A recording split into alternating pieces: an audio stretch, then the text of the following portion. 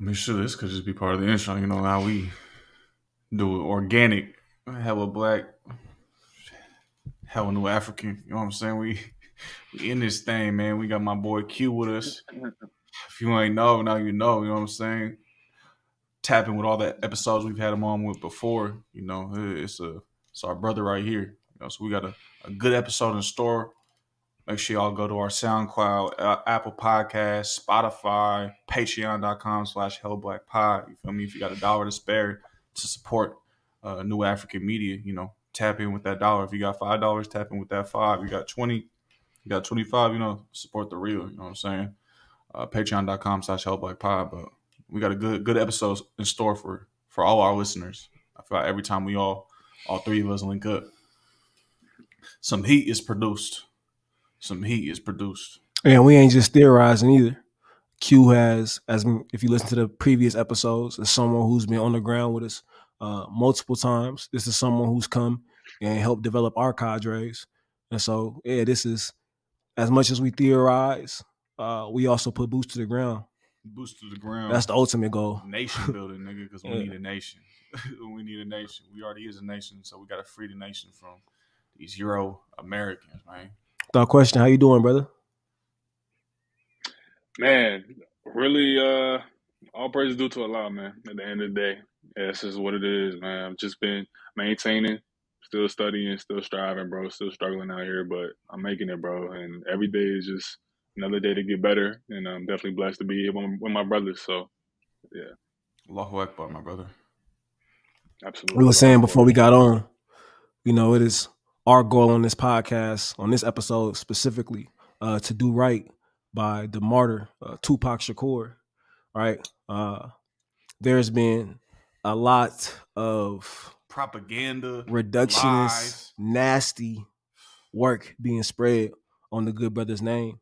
And so what we're going to do is give some objective facts, but also speak to the very positive impact he's had on us as individuals, but also the new African independence movement, because something that gets erased or reduced is the fact that Tupac Shakur wasn't in fact an organizer in every sense of the word, whether you're talking about him being the vice president or the vice president or the chair? Vice president. The chairman of the New African Panthers. Yeah, chairman of the New African Panthers, right? Or also what he was doing to organize gangs across the so-called United States. Like, bro really had his boots on the ground and did real work. And not for some reason, for all the reasons they tend to leave those facts out about especially him. they try to divorce him being a new African. Yeah. You know what I'm saying? Especially a conscious new African. It's like, you know, the quote unquote Marxist Leninists or the communists, and he was a card carrying holder.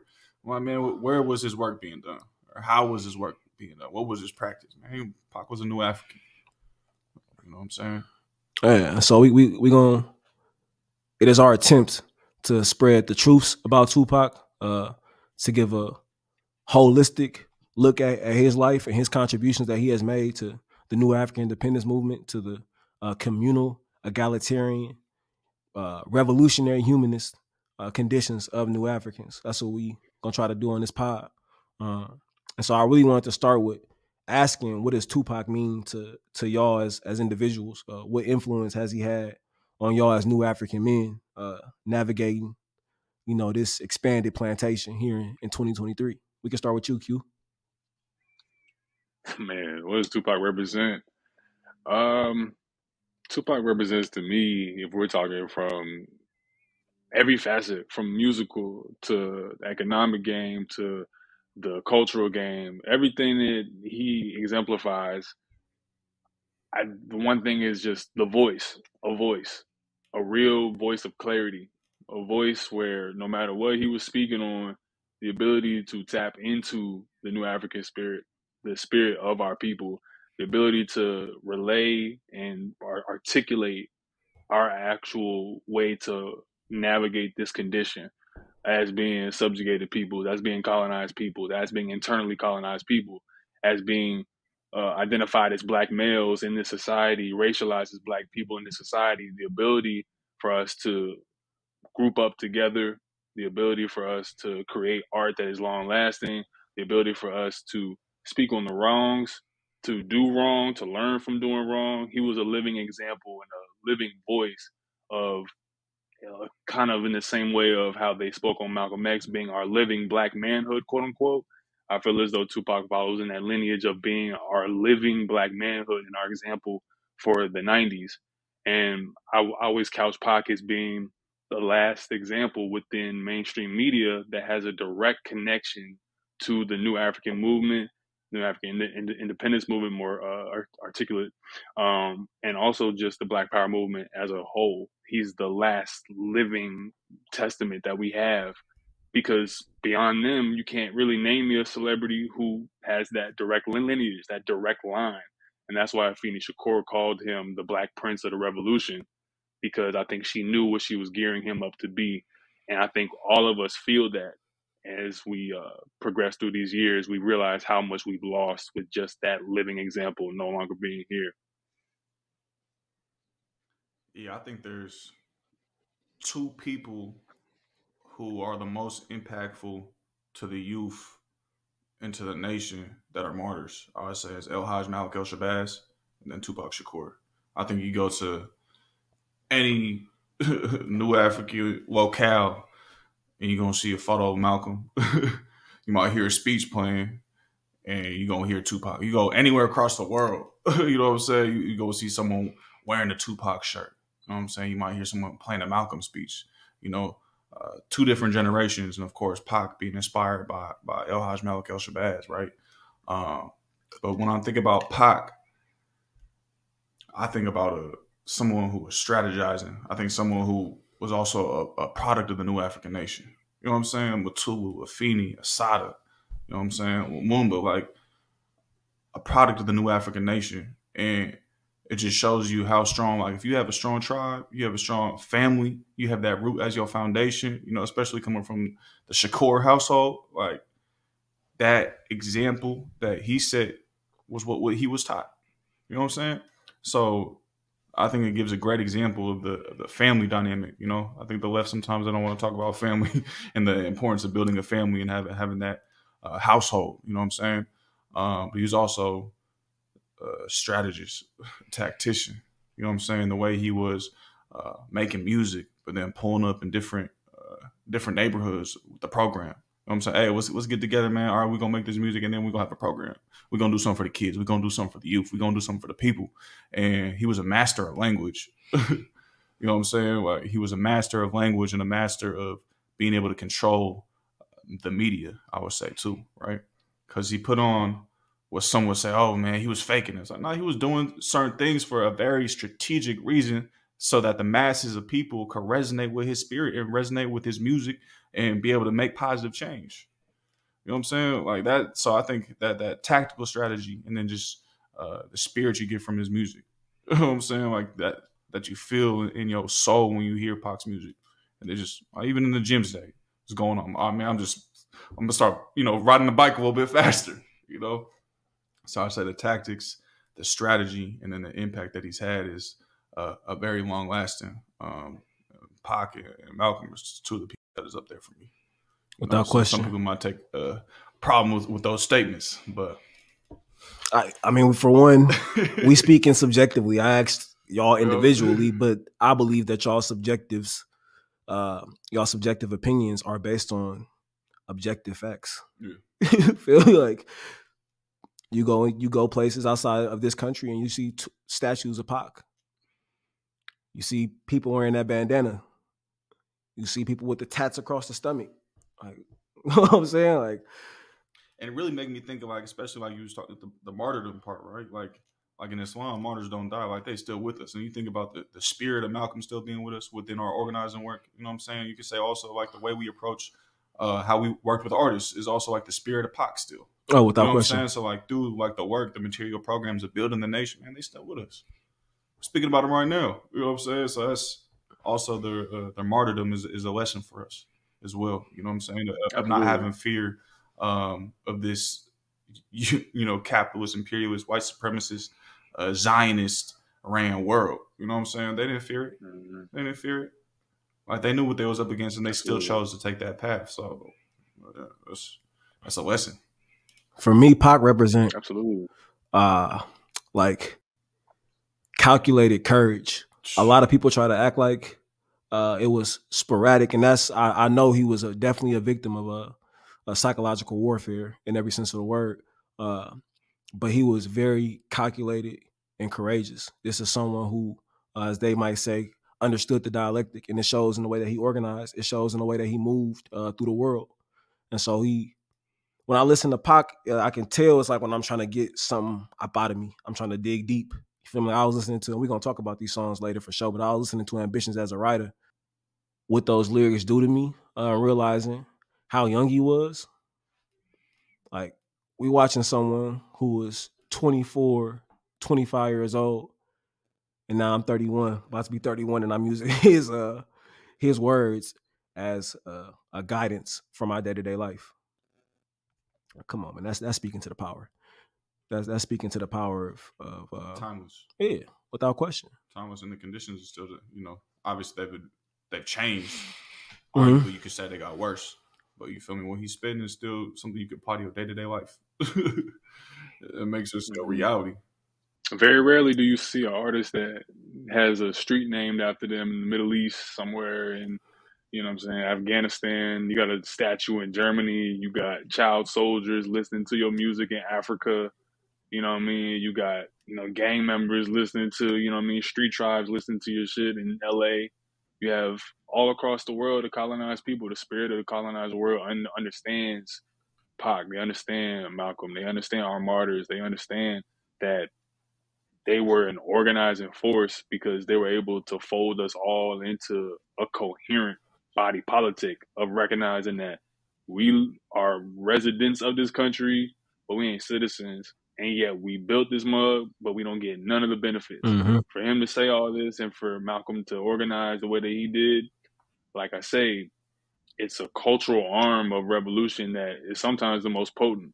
And I feel like Pac represented that. He was like a very spiritual, like when he talks about his music being spiritual, that's the influence from Islam, that's the influence from revolutionary Christians around him.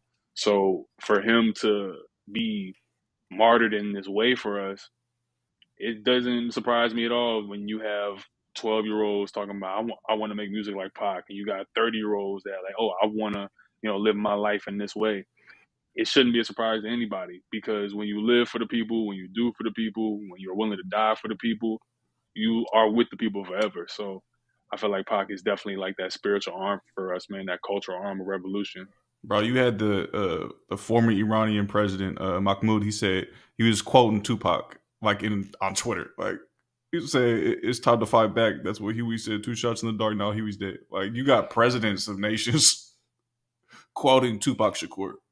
Come on. Like, come on, bro. Like, that's why the government has done everything and anything to prevent the rise of anyone like Tupac Shakur to rap it again. The U.S. government and, of course, the wretched Israelis. The Zionists. Yeah, absolutely. I mean, Pac said he didn't have a record until he made a record, until his music video for Trapped. But also, to go back to your point of his age, for people to not understand that Pac from 91 to 96, we're talking about really a 5-year span. And one of those years was in jail, Clinton Correctional, to my Rikers Island. You know what I mean? So for 1 year to be in jail, I think it was for 8 months, people don't understand the gravity of the situation. You have Poetic Justice in 93, you got Juice in 92, you got Apocalypse Now in 91, if I'm not mistaken, y'all. And then you got Machiavelli and All Eyes on Me in 96. The man died September 13th. He got out of jail, I believe, in November of 95. So we're talking about from November till September, not even a year. Talking about 6 million records sold in 6 months out of jail. The biggest rapper in the world is Afeni Shakur's son, has ties to Geronimo Pratt, has ties to Assata Shakur. And people want to tell me that this is not a targeted assassination and removal, not just of Pac, but of the community politic that is at the center of everything he's talking about. For people who say Pac lost his way towards the end of his life, we can get more into that. But even if you listen to Machiavelli and the unreleased records that were not put on albums or remastered, remixed, he still kept his politic. He still shouted out Matulu, still shouted out Geronimo, still shouted out all of his members. Yeah, Sekou, like, you know what I mean? And Seku's son was in the Outlaws. So Yaki Gaddafi as well. So He was assassinated as well. exactly, not don't only a couple months after the Vegas cover up. In my personal opinion, we can get more into that. Yaki was killed in New Jersey, if I'm not mistaken, and it's a complete removal of the only eyewitness who says that Orlando Did Anderson not was not shoot the him. That shooter was not in him. Vegas. That was not him. I seen it. Yeah, yeah. So, and then also there's about a page and a half in the LAPD and the Vegas documents. There's only about a page and a half of police misconduct that was recorded in Vegas. People who moved evidence, people who let people go through barricades that should have been checked, people who identified vehicles that were allegedly with around the shooting, didn't question anybody, didn't get names, numbers, coroner reports, botching reports, the hospital conduct, letting people in and out of his floor without getting checked for ID. For all we know, Tupac Shakur could have been alive in that hospital, alive and well, but somebody could have did something else to him to, to ease the transition along. So for all we know, everything is on the table because once again, how does the biggest rapper in the world selling 6 million records, movies on the way, soundtracks on the way, about to start his own production company. How does the biggest rapper on the face of the planet die in one of the most heavily populated, surveilled streets in America, so-called America, and yet we have no record of it? We have video of the president getting popped in the 60s, but no one has any footage, any traffic lights, no traffic camera footage of the biggest rapper on the face of the planet getting popped. It don't make sense At all. And Suge just miraculously unscathed. Didn't know where to go. Just drove the other way. All right. Even though Suge Knight, according to John Potash and all the FBI documents that we've exhumed, Suge Knight played football for UNLV, so he knows exactly where the hospital is. I don't really care how rattled you are. You know not to drive in the opposite way. You know not to drive. Maybe you don't know to go directly there, panicking, but you know not to drive the opposite direction. Exactly. And we're talking about 1996 in Vegas, so we're saying things like this are very common knowledge to people who've understood the information, but people don't know that, Pac had blown up on Suge on the phone asking him for his money. Where's my money? Where's my royalties from death row? I'm about to get out of here. And he's screaming on the phone, even in the Dear Mama documentary, which I know we're going to talk about that mess. But even in the Dear Mama documentary, Tupac's sister says that a couple of days before they went to Vegas, they were court ordered to go to Vegas because Pac had charges. They said, if you do a benefit concert at Club 66 Deuce, I'll let it go. The charges that he was on for like gun possession or something. So he goes to Vegas after telling Suge and whatnot, after I do this shit, I'm out. After I do this concert, I want my money. I want everything. I'm leaving Death Row. And that's what all of his intimate family members say, from the aunt to the sister. But the only people who say he wasn't leaving is people like Reggie Wright, who are LAPD, who was the head of Death Row Security, who told all the other bodyguards to turn their walkie-talkies off and to leave their weapons in the hotel room. Big Frank, who's also transitioned, who's also passed, peace be upon all the people who passed in this whole case. It's really just like appalling how many deaths are linked to people who have intimate information about Pac. The only people who seem to be left are those who are his enemies, or people he dissed, or people who were, had things to say disparaging about him. But even people like Michael Moore, who are FBI, I believe he's deceased, who said that he told Pac, I'm working for the FBI and I'm supposed to surveil you. And he's no longer here. So everybody who has said exactly what's going on in Vegas, who had intimate knowledge, we don't know. That's just the markings of an intelligence operation. So you're talking about all these people after this assassination happened, and all these other people were just killed randomly. Come on, it's the signature of the CIA, signature of the FBI. They're covering up every track possible. We don't have to have conspiracies. Look how many agents were actually involved. Like we don't have to. It ain't no conspiracy when the objective facts in literally the paperwork shows this. Then you put the paperwork combined with history. You have an analysis with you putting all the steps together. It's clear as day. It's clear as day. Absolutely. The one thing that I always say about federal conspiracy is a sure sign of federal conspiracy is when there's too many narratives. When there's too many narratives, when there's deceased witnesses for key parts of information, you have a federal conspiracy that has a likelihood. When you have somebody of high reputation, of high political importance, who is just miraculously disappeared or miraculously assassinated out of nowhere, and no one has a clear narrative. Everyone will say, "Oh no, Pac was staying with Death Row. No, Pac was leaving Death Row. Oh I no, mean, Pac was how did he claiming even blood sign members." with No, Death Row? you dig what I'm saying? Interscope would not put up the money. Suge was the only one who would put up the money for him to leave out of Clinton Correctional. And Pac told his lawyer at the time, who was in the New African Independence Movement with Tiny Ty Himba, he told him, "This is my only chance to get out of here.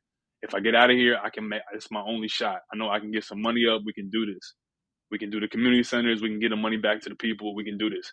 But I can't do it from inside." And even on the inside, he had converted Latin Kings members, and the Latin Kings members began to adopt the code of thug life that he drew up with Mutulu Shakur.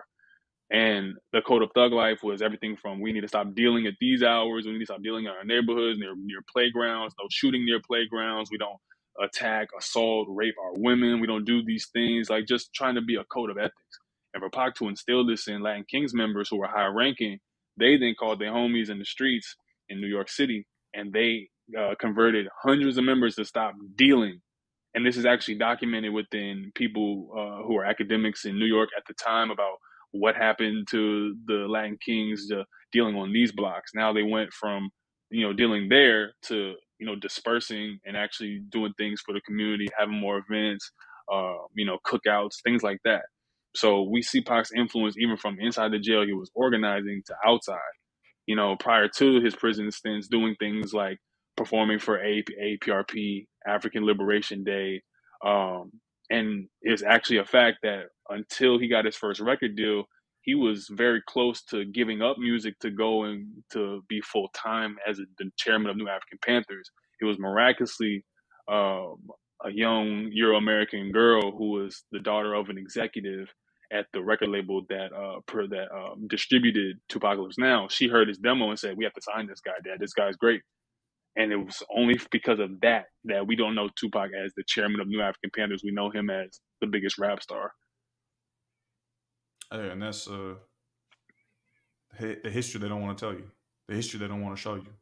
You know what I'm saying? I know they mentioned it briefly in the. Exactly. I don't even know if you want to call that a documentary, but mockumentary. It's a mockery. So that history is there. Because we need to be media literate as New Africans, as revolutionaries, as would-be revolutionaries, as organizers. You need to always be media literate. You need to strive for clarity of what is this image I'm seeing, who produces it, who's funding it, who is the target audience, why are they showing me this now, what is this supposed to be in conversation with, what is this supposed to induce in my emotional state, is this supposed to attach to me psychologically, am I supposed to carry this into the real world and replicate this behavior? Is that what they want me to do? Media literacy is about that, identifying the image and the actual subtext. So the terrain of counterinsurgency that we have been inundated within this country, you see that everything about Tupac has to just relegate him to being either the misguided, young Panther who fell into gang life, or they call him just a thug madman who met his own demise because he couldn't control his own anger. And no one sees the legacy of the, quote unquote, anti-blackness of that.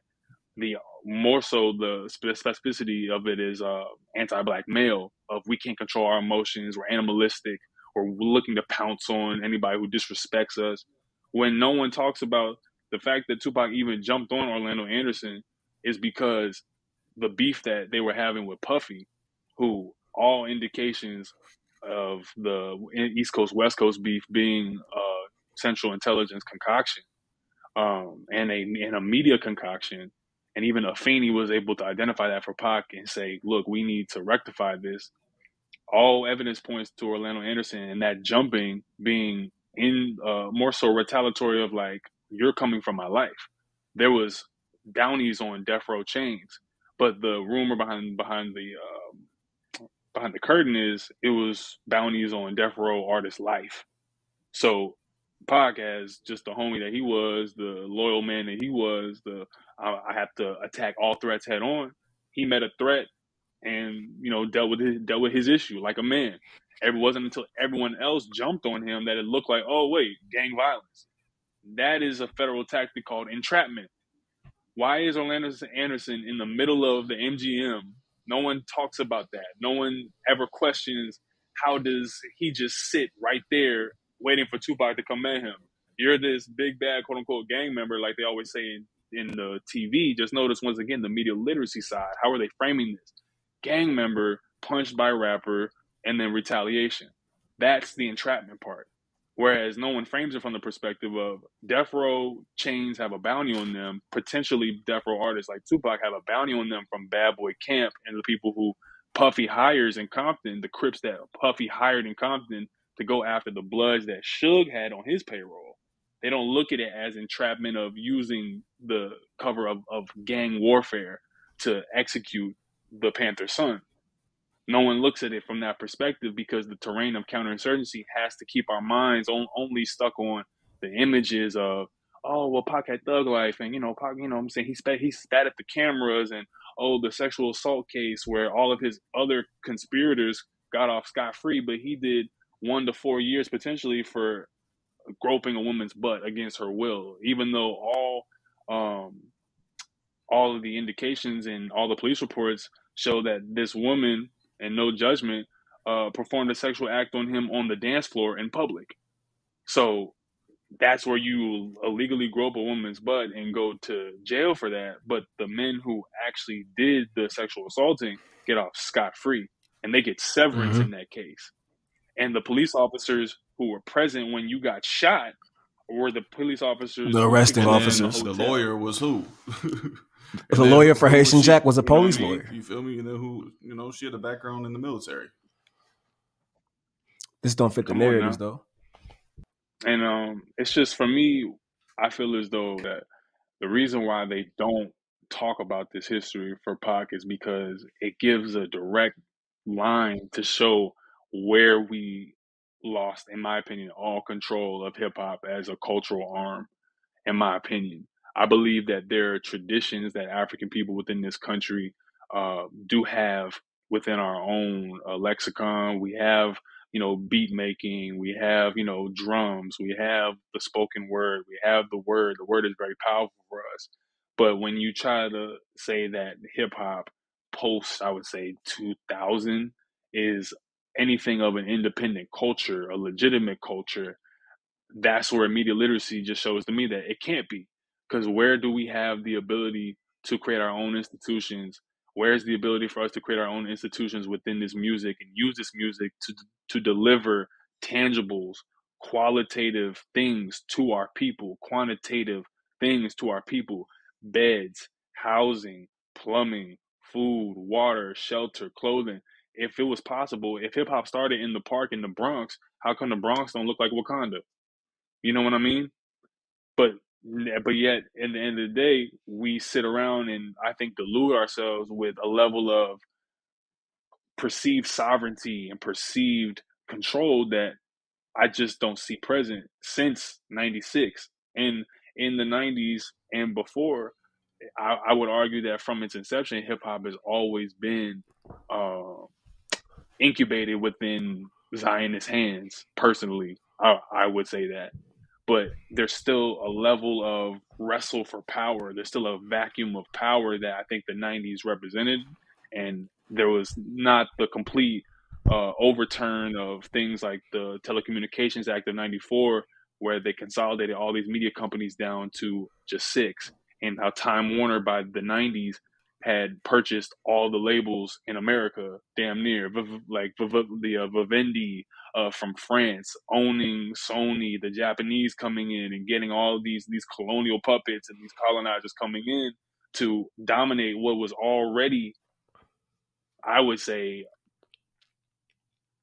a byproduct of European colonization. I just can't at this stage of my life, I can't give hip hop the culture word, because I think that culture has to be for our people. I think that each tradition in each region of the so-called United States has a specialized way of formatting these traditions to our condition. But in terms of us having this body politic of, oh, hip hop, I don't see that because we don't deliver tangibles across the board that we all agree on to our people using these cultures. Where are the labels that pull up to the Bronx, like I say, and hand out food every week? You're producing billions of dollars for European corporations. You are a European corporation, but that within itself shows that they will never pull up to the neighborhoods where these geniuses, where these African literary geniuses, these orators are organizing their people or relaying the news to what's happening in their section. They're not going to let you, turn the tangible side to it has to just be the minstrel side. We'll let you dance for us. We'll let you sing for us. We'll let you, tell us your pain and your stories about how you had to bury loved ones. But ultimately, where's the power base? Where's the economics? Where's the tangibles that come from us saying that we have a hip hop culture? And I believe the death of Tupac Shakur is the death knell in that argument, personally. Because if we weren't able to protect the one who's like, we need to, get all the rappers together and deliver tangibles, look at what we have now.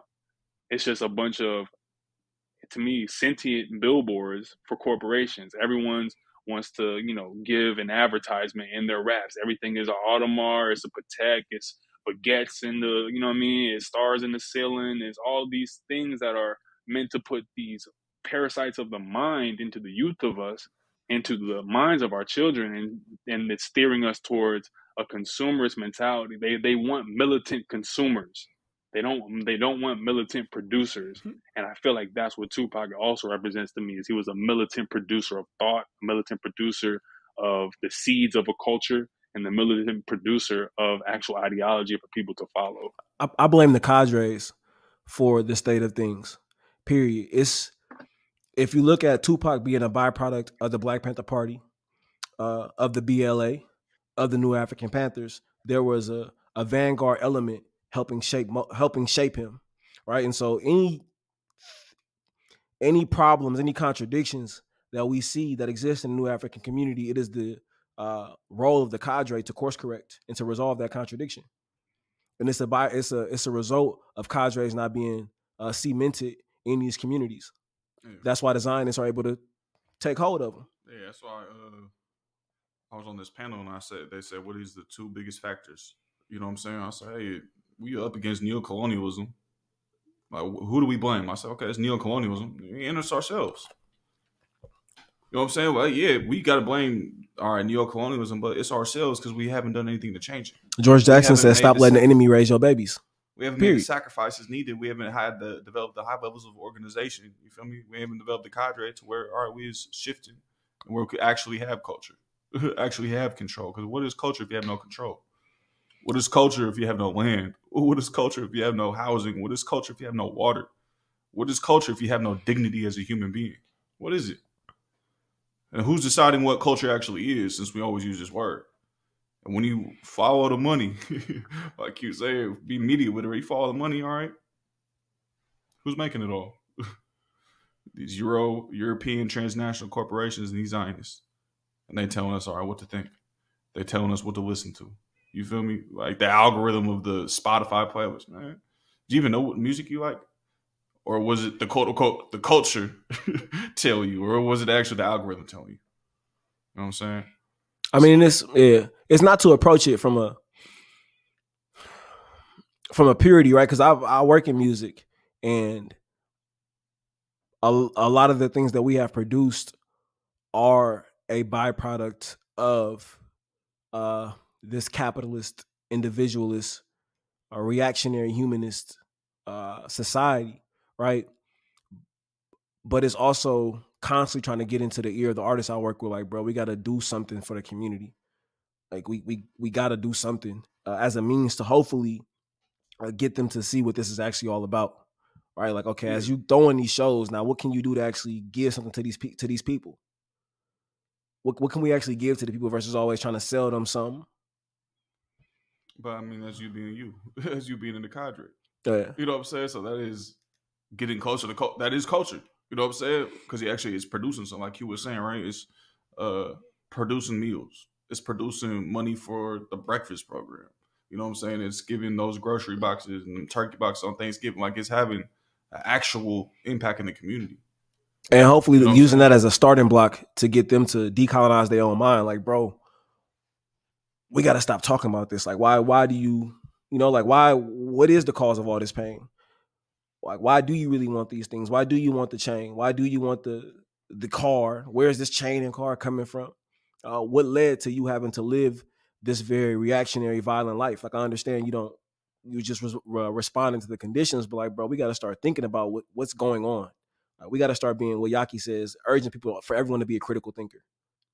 Like, really start analyzing what's going on around us. And it's the cadre's role to step up in it and to provide that structure and that analysis.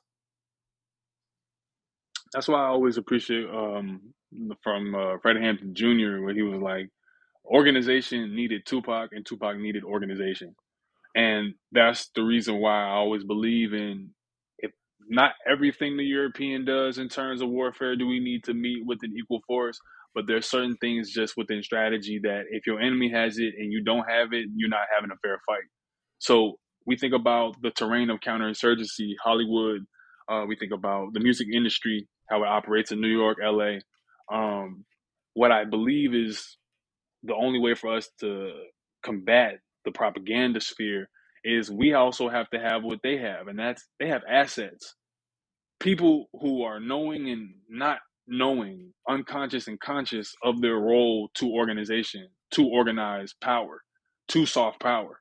Whereas people look at like a Jay-Z sitting with an Obama, the unconscious African looks at that and says, "Oh, that's power for us," even though you can't tell me who us is.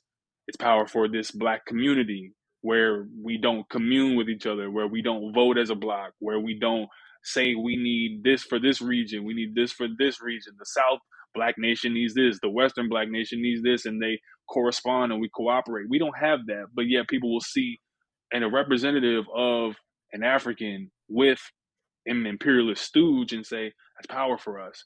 Whereas, in my opinion, my hypothesis is, as an Nkrumah Shakur, I believe we need assets within the media sphere. We need people who are aware and unaware that their role is delivering tangibles for a people. It's all about a need to know basis. Some people are not going to be down with the mission, and that's fine.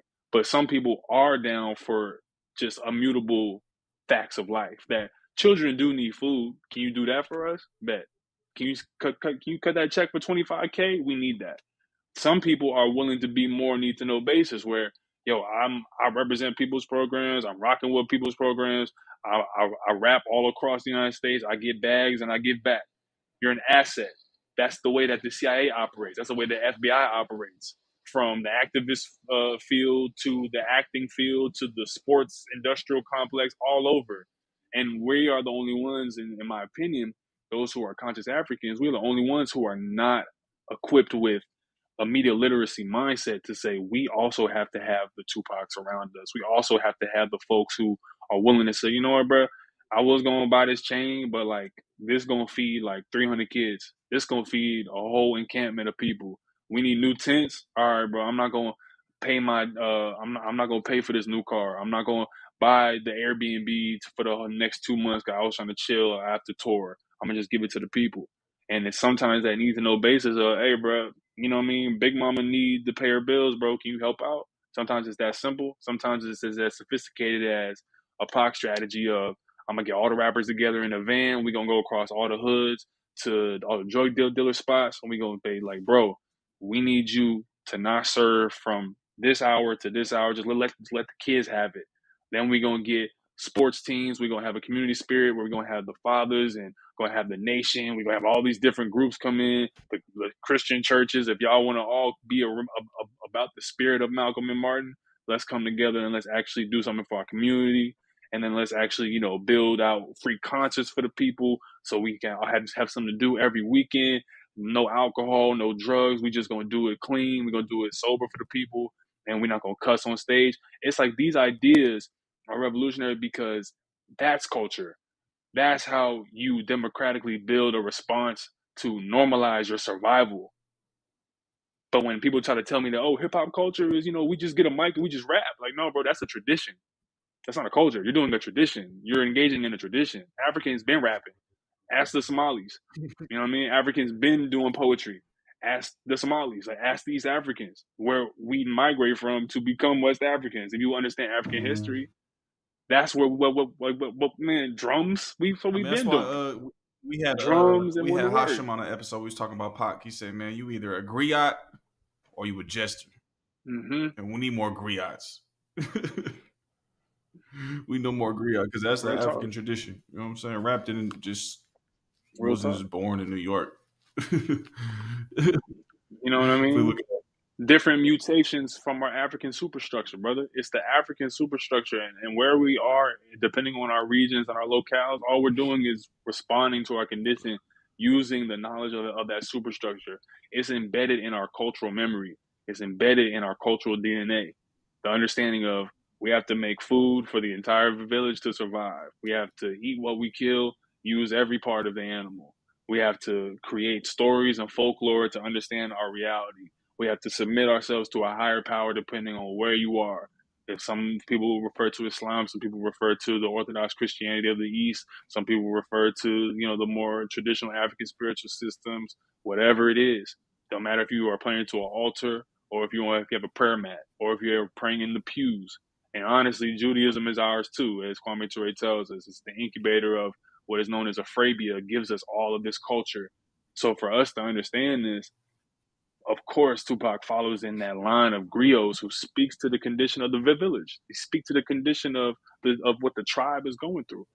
And for people to try to demean his memory, demean his legacy by leaving him out of top 5, they leave him out of top 10 conversations, they leave him out of rap conversations, and they'll talk about Jay-Z being a billionaire. That if you're media literate, you know that is either a reaction to propaganda or a person is propagandizing. yeah, no, that's a fact. So what does Tupac mean to the new African independence movement?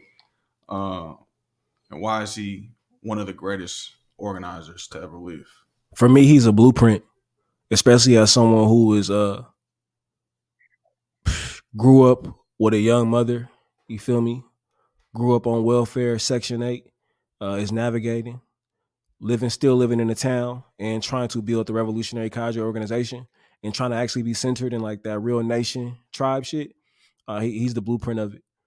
Especially as I feel like I've really stepping into manhood, like, 30 now, about to be 31 next month. It's just changed the way I try to engage with my family. You see it, like we always got family over here. And so I think it's the very small tribal things that Pac did all the way to the very grandiose gestures of trying to galvanize the folks around him with a platform and capital to be centered in the community. Like yesterday with our community popular market, that was all for the people, by the people. We didn't have a single corporate sponsor. Now, that's not to say I wouldn't reject corporate dollars if we can get them, right? Because that would have led to more programming, right? But yeah, I think from the small of way, the way he engaged with family, right? Like Pac was known for buying these cribs and having hella people living with him. Like he's essentially recreating Panther houses. That's how the Panthers organized. Once you became a full-time Panther, we all stayed together. Real communal shit, right? And then I think about what he was able to do, what Q was referring to earlier, where trying to start this league, right? But then bringing in like Tupac Shakur, who folks need to get familiar with, formerly known as Monster Cody, and like, bro, I need you to play a big role in this, and understanding the role that the ghetto is going to play, the ghetto masses is going to play in the ultimate liberation of the people. And then just always keeping boots on the ground, bro, just really staying tapped in with the community. That's not normal. And it's not what it's one of the reasons why he, led to his assassination, essentially, right? Like he was still very much tapped in with what Malcolm will call the grassroots. And so I think from the everyday way that he lived his life, with being courageous, with being constantly rooted in his people, showing up for his people from the very small gestures of letting his family come live with him. Busting at pigs when they was assaulting a fellow New African. And then so much in music or just in any form of entertainment or any element where people are having success, they always use that as a means as to why they can't actually organize, right? Like not so much be a donor. Like Pac was also a donor with money, but he actually organized, bro. You talking about a platinum, one of the biggest artists in the world, still organizing, like community organizing. And we about to do this league. We got these youth centers. We about to get this money. Finna go on this tour. I'm speaking out at conferences, bro. He was a grassroots organizer while simultaneously being the biggest artist in the world. At a time where now people stars in the world. Come on, he a blueprint. He a blueprint. Yeah, man. People don't talk about like I resonate with y'all brothers because I see a lot of the spirit of like Oakland and Pac as well. We also need to speak about like Pac being incubated in Oakland, like not only just his voice as a hip hop artist, but his politics stem from Oakland. If we understand the Black Panther Party and where it originates at, I call it all of the New West Africans personally. And I feel like, dealing with, dealing with the New West African, ideology that, is Pantherism and whatnot, Pac was able to get a little bit of that urgency that Oakland instills in you, in my opinion. Like I have a lot of people I correspond with, a lot of orgs I correspond with, a lot of orgs I've done PE work with on the side, shadow working with and whatnot. But people's programs is the only one that I've been blessed enough to actually be on the forefront with and being invited out to actually do on the ground work with myself. And the urgency that I see within Abbas Delancey and the people that work in Oakland, period, the working class of Oakland, it's the urgency that's instilled within Pac's form of how he raps. It's the urgency of how he lived. The understanding of being in Marin City, being in Oakland. He talked about how in some of his last interviews with Angie Martinez, like, I love Oakland with my whole heart. Like he used to have an apartment right outside of Lake Merritt, right outside. That's where he actually did the interview with Angie Martinez.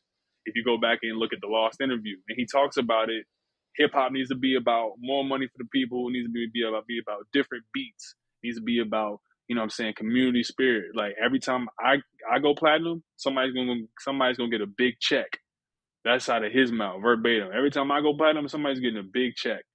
And I see the urgency of how y'all brothers move, and I see the urgency of Pac going from a movie set to the studio to record 6 songs, then going back to the movie set to finish his lines, and then going to do press conference with Snoop about fighting the 3 strikes law in L.A. Then hopping out in Nickerson Garden Projects to go talk to some Bloods or some Crips that took somebody's chain and say, "Yo, brother, we don't need to be stealing from each other. Can we at least do this and that? Matter of fact, I'll pay y'all to do this and that. Let's all sit down together." Organizing actual truces amongst gang leaders, amongst tribal leaders. And this is the urgency. So, in my opinion, it also dispels more of that that counterinsurgency terrain that he was involved in and we're involved in now and we're subjected to. Because how do you have all this time to be a gangbanger and involved in so much violence if you're an actor in the studio, organizing truces, going to do club appearances, doing shows to get money up, fighting court cases? Where's all this time to be, in the street impersonating, gang members? Like that's the narrative that they want you to think. So how can a man as busy as that? We see that you brothers barely have time to do this, but by the grace of God, y'all find a way with your urgency. So they want you to deny logic. That's what colonialism is. It's the capturing of land, of time, reality, the distortion of logic, the replacement of actual immutable facts of life, immutable sciences, the replacement of that with mythology, fantasy, fantastical, sensational, versus the sober, the calculated, the pragmatic, the urgent. That's what to me Pac represents to the new African movement is we have to be all of these things. There ain't no excuse, man. Hey, if you want to make that movie, go make it, but hey, you got to be on the block at this time. You know what I mean? Like, hey, if you want to make that album, make that album. But like, yo, you're gonna have to go and do this free concert for these kids too. It was a sense of urgency and responsibility, and I think that only comes from him being from who he was from in terms of family, but also just believing in a higher power. And you hear that entrenched in his music. It's like, nah, I got a responsibility. I got a responsibility to the nation. I got a responsibility to the people, and I got a responsibility to God. You know what I'm saying? So day in and day out, it's like, all right, yeah, I'm gonna do this movie, I'm gonna do this song, but yeah, I'm gonna be in the community. I'm gonna be running around, but I'm gonna still make a shake. You know, Pac wasn't talking about capacity. Pac wasn't talking about self-care. Pac was talking about community by any means necessary. By any in all means necessary. He was talking about community. Wasn't just talking about he was living it.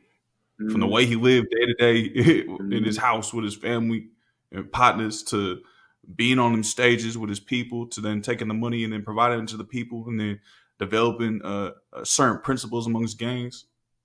What are we really talking about here? Bro was an What are we organizer. really talking about here? He was a revolutionary nationalist. He was a new African. He was a revolutionary organizer. And that's why they do everything and anything to spit on his legacy. When you take that approach of understanding that everything he did was for a political purpose, then you should understand why he was dealt with by the state in a very political way. It's very simple. That's why they don't talk about him being an activist. And then you have organizer jesters who claim they, for the people, making podcasts and making media, spit on Pac's legacy, try and spit on Pac's legacy. Like, what type of buffoonery is that? Under the guise of Pan-Africanism. Under the guise of Black Power? What are we talking about? Straight up, nigga. Criminal. Man. Nasty up, work. Y'all know what I'm talking about. No. And that nigga know too. Listen. Straight up. Exactly. Because people would rather, and I want to speak to this, is that although, the urgency and the lessons that we learn from Pac, the mistakes, the messing up, those are valuable lessons for people. It's the human aspect. So even like we talk about him this way, we understand his humanity. And we learn from his humanity. Exactly.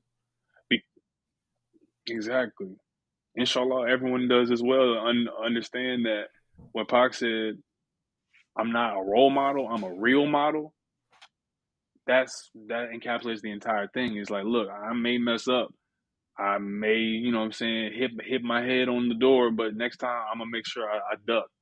And it's like for him to understand this and to put this into the self-esteem of our people, for him to speak on that, Afeni herself being an organizer of, a master of law, self-taught, to defend herself in the Panther 21, to be raised by that, for her to lose her way and to battle addiction but come out of it. It shows the Shakur spirit and the self-esteem that is instilled within our children that we need to instill in the children around us, instill in our brothers and sisters around us. And it's, you may make a mistake. You may have to do that bid, but I promise you, Yasmin Fula and Afeni were there. And that's the community that you need to do. That's the community that you need to do for, in my opinion. And I feel like that's what Pac represents as well, is like for every single mistake, there was a lesson that we can learn, not just as human beings individually, but within organization of you need to know how to spot these agents like, Haitian Jack in New York City, who will give you everything. They'll introduce you to Madonna. They'll put you on stages and they'll give you Versace robes and they'll give you the, top floor in this penthouse. You can stay there. But hey, when we come, we bring in this girl around. And when we get there, now you in court and we gone. All the homies, all the guns that we had, we're putting them in your room. Now you're getting charges.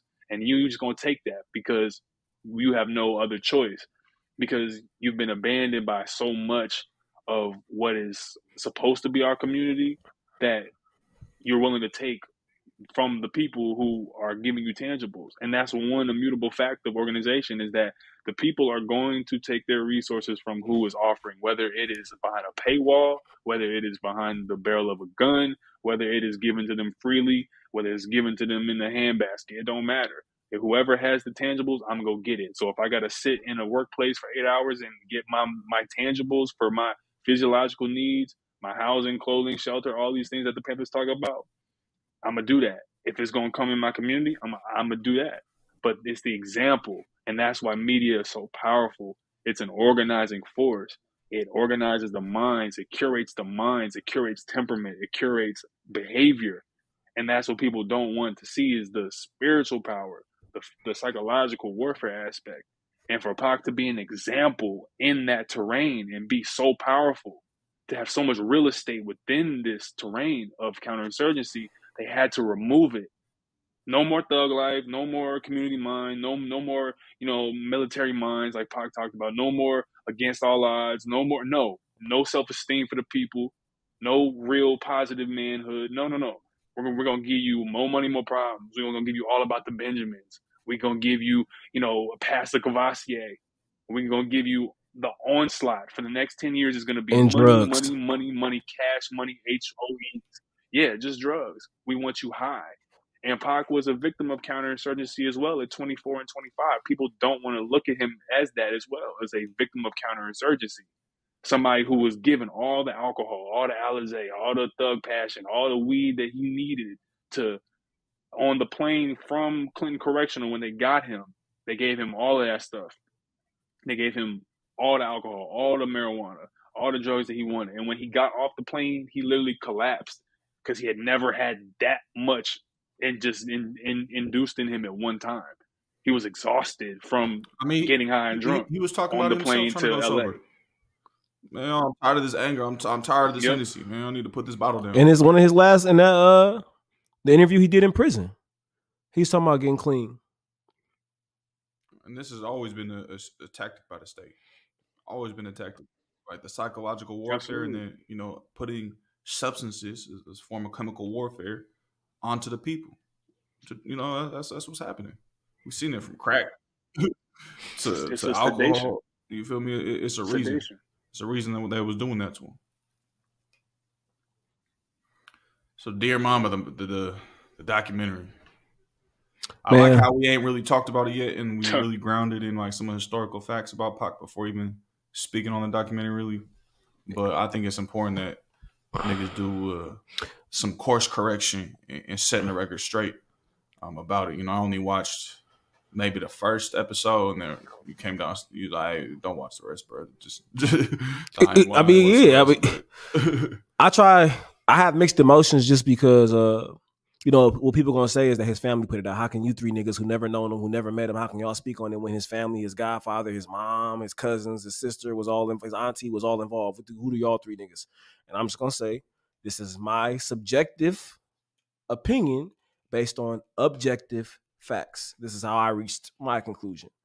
For one, if I go and y'all let a nigga whose testimony led to me doing 2 weeks in prison, 2 weeks in jail, direct a life story about me, I'm just wondering, like, what is really going on here? A nigga who in one of my last days, I called him a coward. That's objectively in one of Pac's last phone calls and interviews with Sanyika. He says the Hughes brothers are cowards. I don't know if he went back and took those where maybe these folks know something I don't know. So I'm just going off, again, my objective understanding. Called them hot cowards. I know that he did 2 weeks in jail for assault, for a fight with the Hughes brothers. I don't fuck with that. Feel me? A nigga sent me to jail. I called him a coward, and he's producing this film on me. That's my problem. Another is that the point that Q made, where all these counterinsurgent tactics that were used just do not come up. If we're going to talk about the case in Haitian Jack, it's mentioned that Jack was like bailed out or got out of, but like, it's like, we don't know why though. You do know why. It should be mentioned that Haitian Jack's lawyer was the lawyer that was on retainer for the NYPD. That is something that should be mentioned if I'm trying to give y'all the story on Tupac Shakur and how he went to jail. And from the music, from Pac's own words, he a snitch. He a rat. So what are we talking about? It should also be mentioned. If you a researcher is looking at the paperwork, what's the paperwork say? Go ahead. Why am I in Las Vegas? I had a court order. It was either go to Las Vegas or go to jail. I had a court order. I wasn't just going to the fight because I was trying to fuck around. I had to go. I was ordered to Las Vegas by the judge. These are very crucial facts. It should be mentioned that I stopped watching with like 30 minutes left in episode 4. I stopped watching. It's 4 episodes. I stopped watching. I'm like, I just cannot stomach any more of this. And so that's where I stopped. But I don't know if it's mentioned that, was it Legs who worked for which one of Afeni's boyfriends worked with the feds that got her hooked on dope and shit? I think it was Legs. Could have been Legs. That wasn't mentioned. Legs, yeah. That's what Patar's saying in the book. Yeah. This is just a lot of, it's not mentioned how many people were working, how many LAPD, FBI were on death row's payroll. like actual like worked. Hmm. Like this. How many undercovers like Russell Poole exposed in LAPD documents that like there were mad undercover police officers who were on duty at Death Row at Can-Am Studios where Pac was recording, and they were only got put on payroll when he got out. And Russell Poole went and asked them, why do we have all these undercover officers? And one officer said, oh, we're surveilling the Shakur. They don't even talk about how in Vegas, the FBI documents revealed that they were on the scene in his caravan when he was being shot, and they did not No crime go scene spent. after the No supposed, chase. Nothing. vehicle. No Come on, medical. man. But we telling a story about this man's Nope. life and death, and these are things that we just omit. So you gotta ask yourself Hmm. why. Absolutely. Like, I watched the entire thing of Dear Mama, and they don't talk to you about how the Hughes brothers disrespected Pac because Pac wanted clarity on the role of Sharif within Menace to Society. Those are the directors of Menace to Society, the Hughes brothers. They directed that, in my opinion, a minstrel film about life in the hood where they just make these animalistic caricatures of old dog who just shoots a man for no reason because he disrespects his mama and keeps watching the videotape, and it's very sadistic and it's very just reactionary. And Pac was supposed to play a Muslim. He's supposed to play Sharif, and Sharif was written to be also a part of these crimes and things that they were doing within, uh, the South Central neighborhood that they were, doing these carjackings and robberies and sticking people up at gunpoint. And Pac was wondering when he was in reading for the role, he was like, "Why, as a Muslim, would he be doing this?" He wanted clarity on why is Sharif doing it as a Muslim. Why would he do this? Because Pac clearly had respect for Islam and raised within the tradition himself as a youth with Afeni and Yasmin Fuller. So of course he's gonna have questions like, oh, if I want to be an authentic person, if I want to be an authentic character, I have to put myself in his shoes. I'm not going to think that that's a contradiction of Dean for me to be killing people as a Muslim. Like that doesn't make any sense. And the Hughes brothers disrespect Pac and say, stop being a bitch. And Pac is like, hold up, man, you ain't gonna disrespect me like this, man. We just talking about the role. And he kept interrupting because he's like, yo, this line don't make sense. Why would he do this? And they're like, yo, man, you either get out or you start acting like this. And Pac was like, matter of fact, meet me outside. So then they get to squabbling and whatnot, and his friends jump in after he gets the one-on-one. But the narrative is that Tupac got his friends to jump on Allen Hughes because Allen Hughes was scared, and that's the counterinsurgent narrative. But everyone in the clique say we weren't jumping on bro. Pac wanted his fade head up one-on-one with dude. Dude was scared, ran behind his limo. His brother got in the limo and drove off, and Pac chased after him, and his homies was behind Pac. But they was just making sure that, like all homies do, that he ain't gonna try and BS with him. But the fight didn't happen one-on-one, so Pac just had to get his licks in real quick, and the rest of the homies did what they did. So then they call that a jumping. But media literacy reveals to us that you're supposed to code that as, oh, he been had a mob mentality. He been had a gang mentality. he's He's scared to always fight by wanted to jump himself. on people. So of course it makes sense that he jumped on Orlando Anderson. Exactly. Even though people like Corrupt and MC8 say that they seen Pac in LA clubs getting it on, squabbling with dudes who had issues with him. They've also seen him get jewelry back for rappers who got jacked in LA. Like Method Man and Wu Tang, they got jacked for some of their chains. They found the dudes who did it, asked them to kindly give it back. There's even a rumor that Pac paid the dude the equivalent amount just to make peace with the East Coast. And they don't tell you that around this time when these East Coast rappers are coming to the West, Pac is putting together an outfit known as One Nation, where he's trying to get rappers from all over the so-called United States to join in the fold. From Boot Camp Clip, he was trying to get Outkast. Him and Nas met up in New York City at a park to squash their beef. Pac was like, yo, well, you got an issue with me, bro? And he's like, yo, matter of fact, Nas said to him, he was like, yo, man, dude, I love you, bro. I don't want no issues. But I'm hearing that you dissing me behind the scenes and you got all these tapes. And he's like, bro, I don't got an issue unless you got an issue. Because on the message from It Was Written, it's a Nas album, he was talking about fake thug, no love. And he thought he was dissing him. Pac was listening to It Was Written all the way to Vegas because he was thinking, yo, how am I going to respond to this dude? Because he respected Nas's pen. But when they met up at the VMAs, I mean, the MTV Music Awards, they squashed it. And he said, yo, come to Vegas in a week. I'm going to be shooting the Street Dreams video for It Was Written. You going to be out there. Let's get together. And Pac was super juiced up, super excited. He was telling his people, like, yo, I want to do an album with Nas. This is all facts, but they don't tell you that. They don't tell you that, oh, One Nation was an entire, like, you know, disavowal Yeah. of the way East Coast, West Coast beef. These are crucial. Like, why is that not mentioned? Why is that not mentioned? They don't want that information. That one of his last creative endeavors. They mentioned every other creative endeavor above the rim.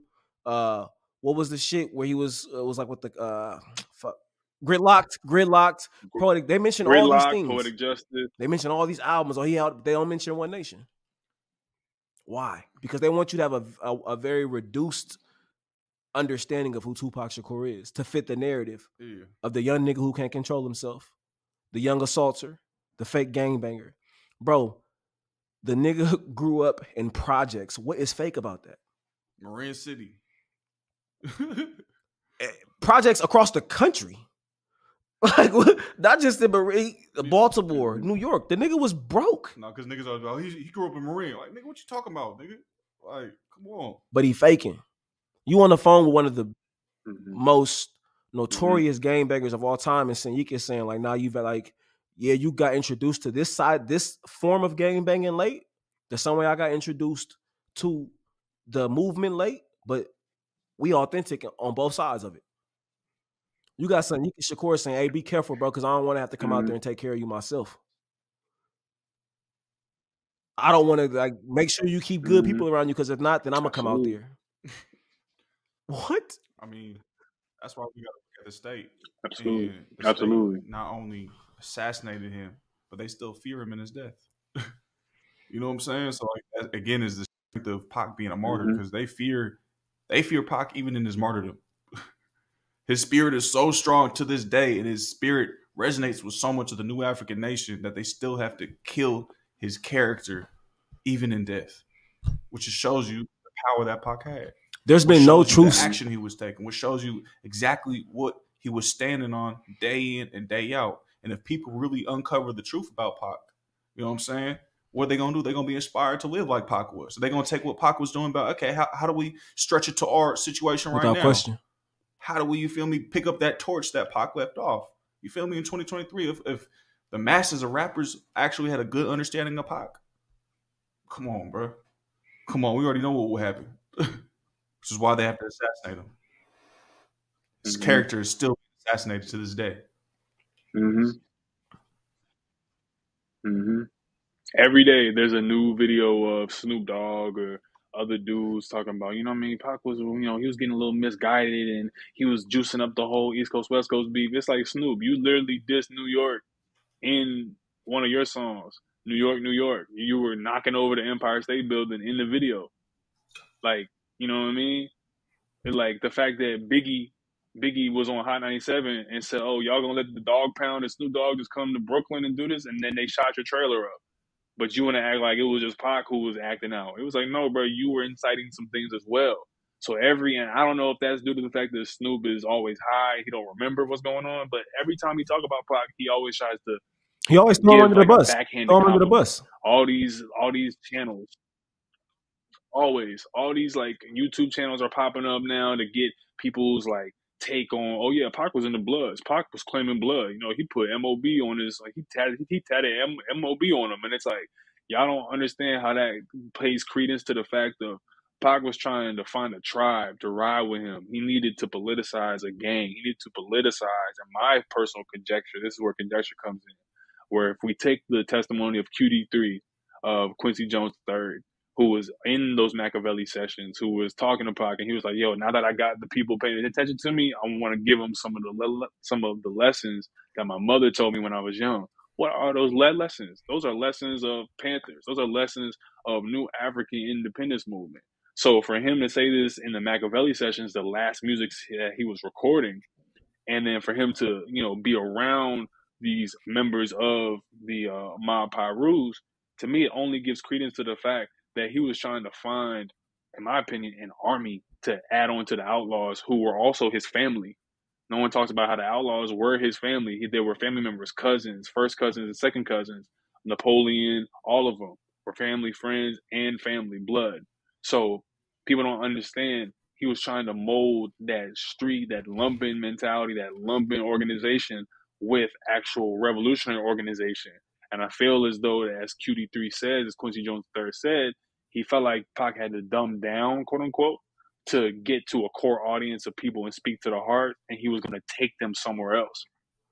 And I feel as though that we see a renaissance within hip hop has been denied with the assassination of Tupac Shakur, because it is only until after his death do we see just unrepentant, unabashed, spectacles of wealth and greed and gluttony and hypersexualization and violence, where no one's saying that Pac did not speak about violence, but there's a difference to report on violence. There's a difference to, display violence within your lyrics. And then there's also the praising of violence. There's the spectacle of violence. There's the sensationalism of violence. And I feel as though that's where the minstrel economy that we are in now, known as this hip hop culture, has taken us to in terms of the mainstream. You can always find traditionalists within the undergrounds and within the, more outlaw cultures, which is why also Pac was a threat too. He was telling us to be outlaws.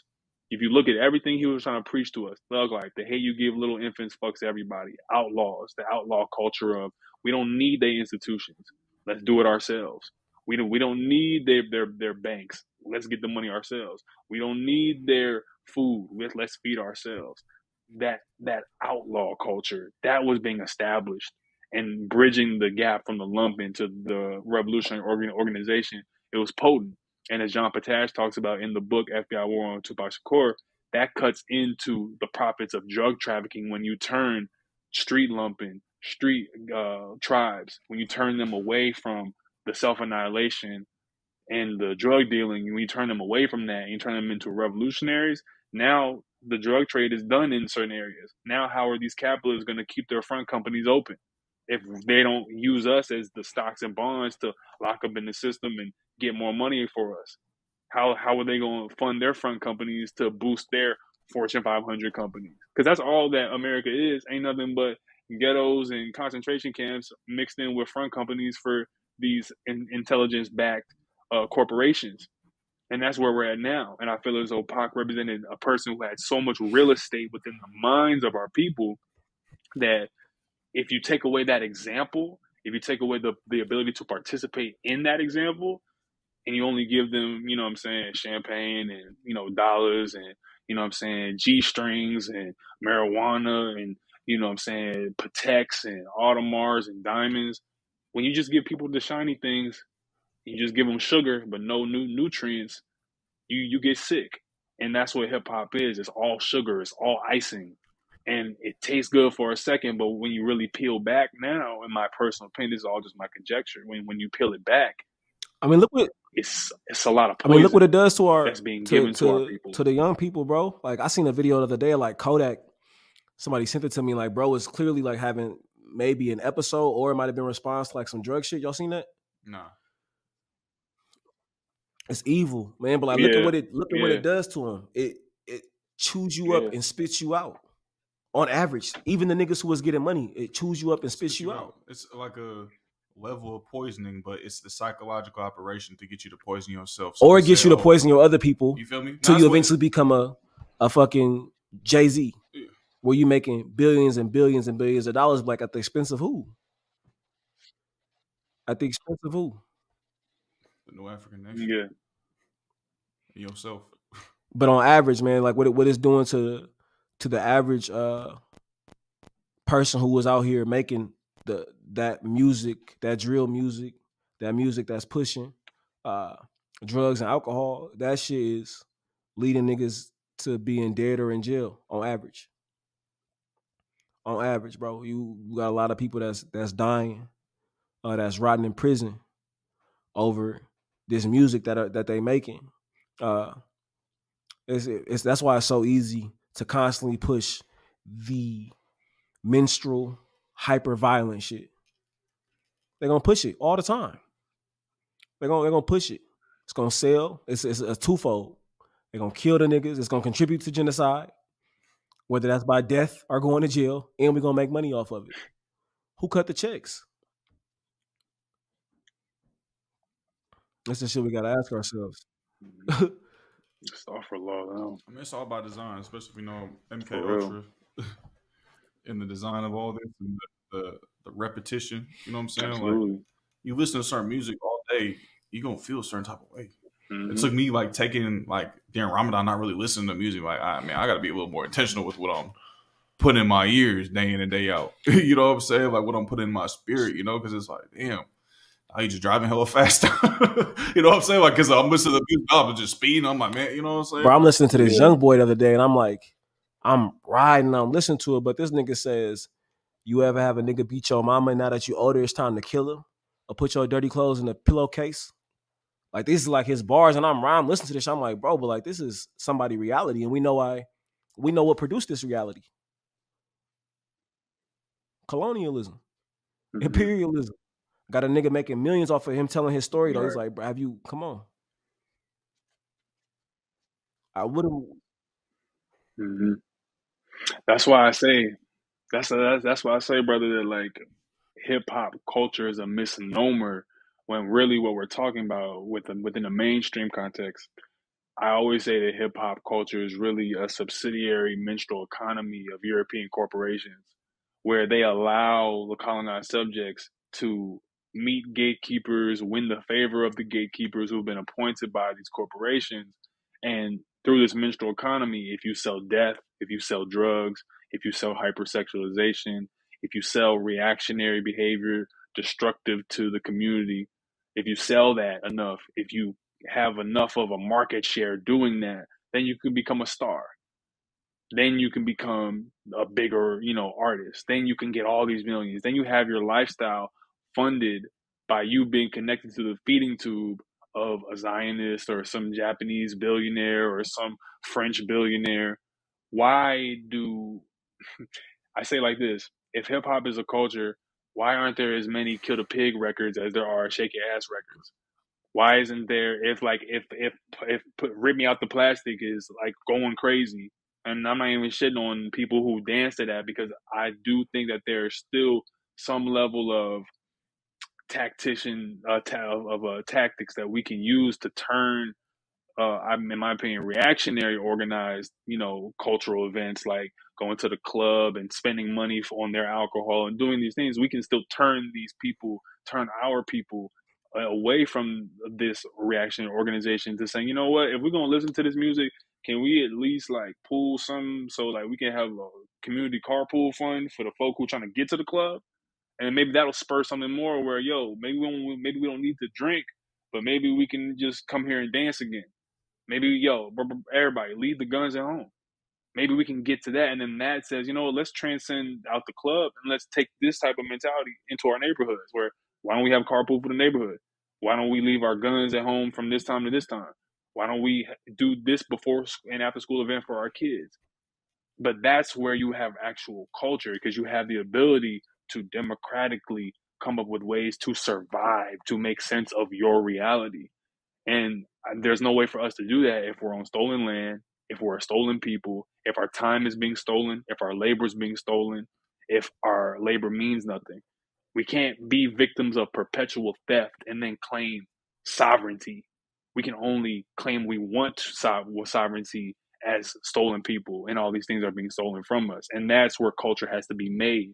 So when people think that I'm being anti-black or anti, new African, I'm not when I say that hip hop culture is not a thing.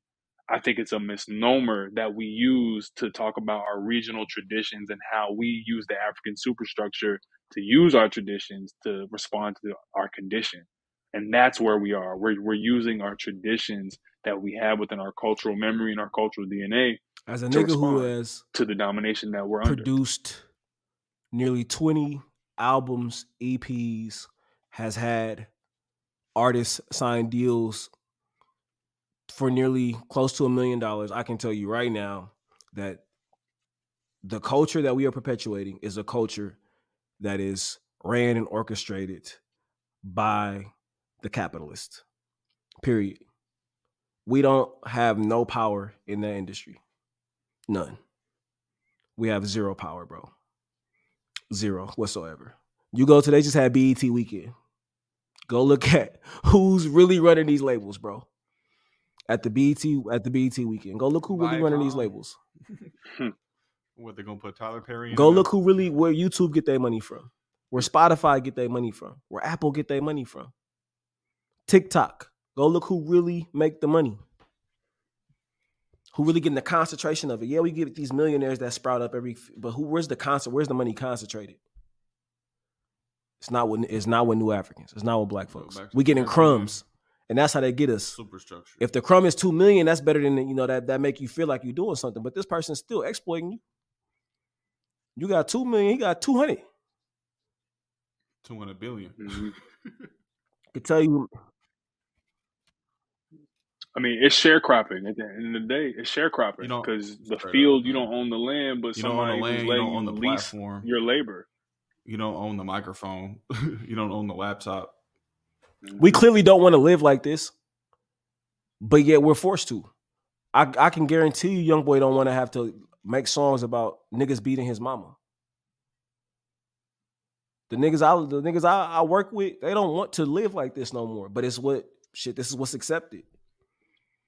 This is the only way I can make a bag. This is what they want to hear because they've conditioned us to want to hear this shit.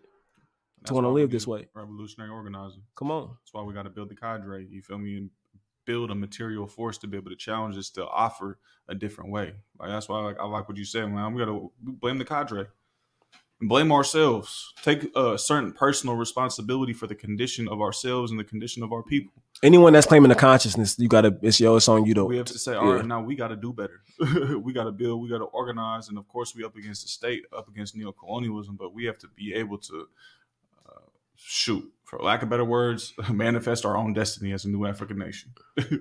We have to be able to create the world that we want to live in. We have to be able to move the nation in the way we want to move the nation. We got to move, this physical world in a way that's beneficial to the masses of our people, that's communal, that's egalitarian. And we only do that by building cadre.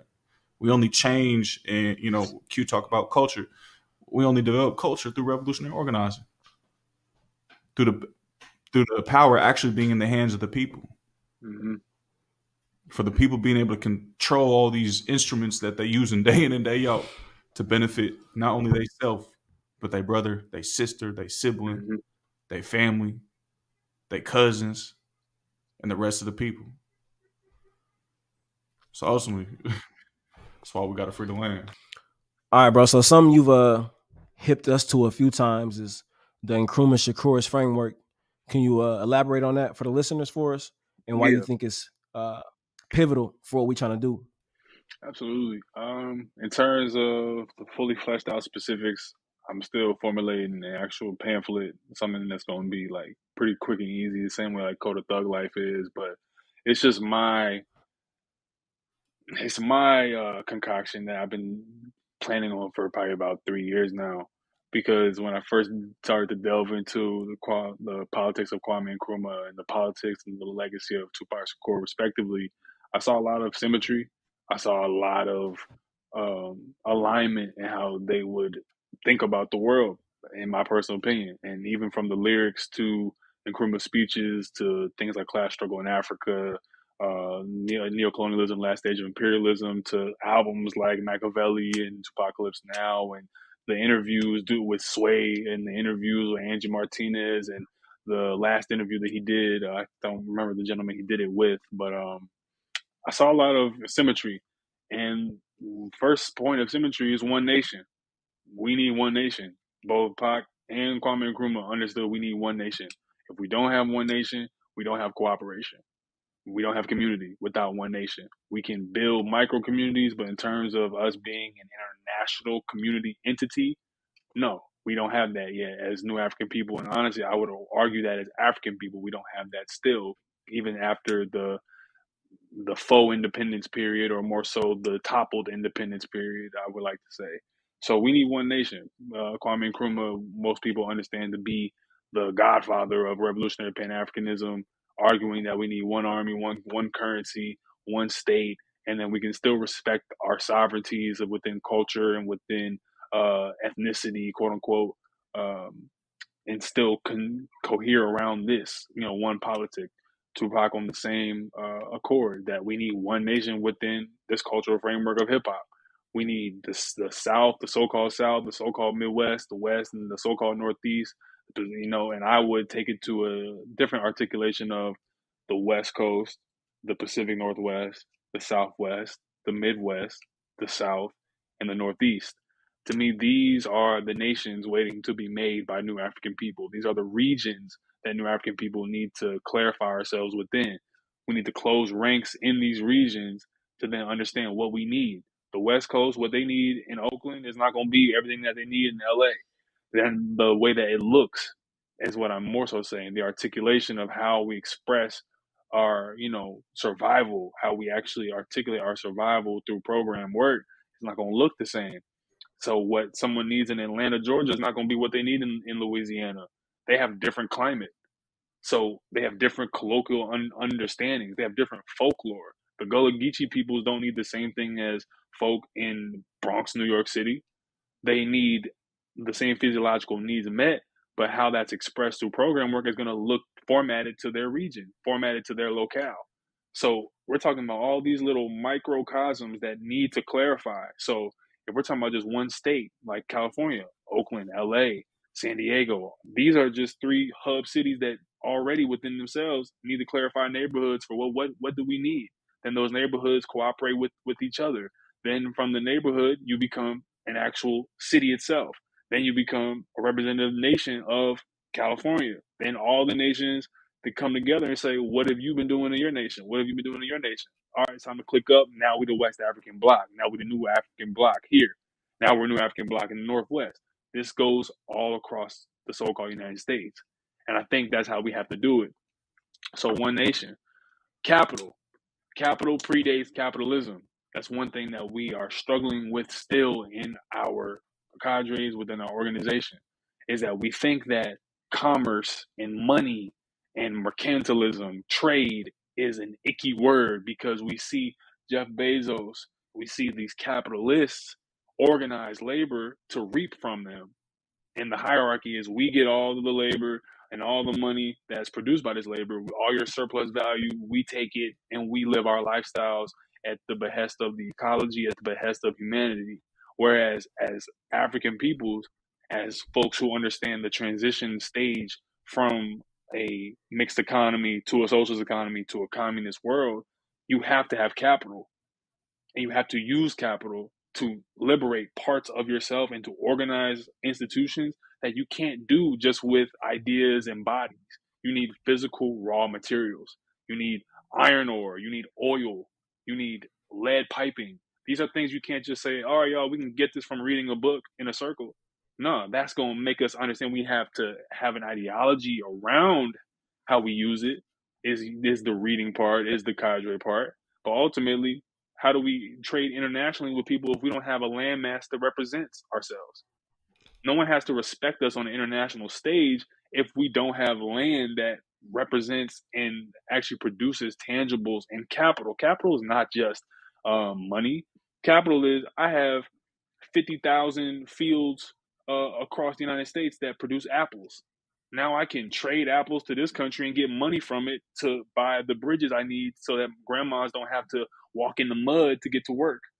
Or, you know what I mean? These are just the ways in which we have to understand capital, that sometimes we have to acquire and use the things at our disposal and produce and be producers to get the money that we need or the other tangibles that we need by trade. And that only comes from one nation. So Pac understood this and Nkrumah understood this. And Nkrumah says it in Class Struggle in Africa that we need to use the mixed economy to transition towards where we have private industry and public industry that is responsive to the needs of the people. And we use that to build our base of capital and our economic base to build power and respect on the international stage. Pac understood this as well when he's like, hip hop needs to be about more money, needs to be about the community, needs to be about us getting our dollars up, getting our papers up, and actually building physical community centers so people can get their needs met. If you want a hot meal, if you want a bed, if you want a job, can I give you a job? That's capital as well. We have this many positions to fill, and we can pay people $15 an hour, $20 an hour, and you're gonna live in our community, and we make it for ourselves. So that's one, fat facet. So physical institutions. We're talking about code of identification. Pac understood himself as a new African. You know what I'm saying? Kwame Nkrumah understood himself as an African. If we don't understand ourselves as people stemming from the same superstructure, from the same cultural history, from the same cultural DNA, from the same cultural memory, then we've already lost. Because you can't go into battle wearing different uniforms against a people who are organized around one uniform. NATO is a pan-European object. It's a pan-European entity. That's what NATO is. They represent the interest of Europe. So when they bomb a pipeline, it's because they need to do what's best to keep control for the West. It's a Western entity. We as African people have to be on the same understanding of identification, because if everyone's wearing different jerseys, we think the scoreboard is different too. When the fact is that there's only one scoreboard. Europe up 300 right now. You know what I'm saying? The people in the East right now, they're starting to fight back with this multipolarity, but that's because they understand identification. No matter where you are in the world, a Chinese man has an opinion on China because he understands his national identification, his duty. It doesn't matter if he's in LA, it don't matter if he's in Beijing. He has an opinion about Xi Jinping. He knows who Xi Jinping is, by and large. So that's where we have to have the code of identification, our code of ethics, thug life, Kwame Nkrumah's code of ethics as well. When talking about how to engage within cadre, we have to have code of ethics. We have to know how to deal with each other, how to resolve conflict, how to resolve things like betrayal, how to deal with that, the actual everyday, dealings within our neighborhoods, everyday dealings within our party. There's a code of ethics. There has to be decorum. People think that hierarchy and decorum are these colonial things, like you're policing people's behaviors and whatnot. No, we're not policing our behaviors. We're having a baseline to where we know what is appropriate and what is not for producing positive action. And I feel as though that's what Code of Thug Life represents, and that's what Kwame Nkrumah's code represents as well. And the last tenet is to just to organize all of these things to suit our locales so that we can feed our superstructure, feed our people, and feed our future.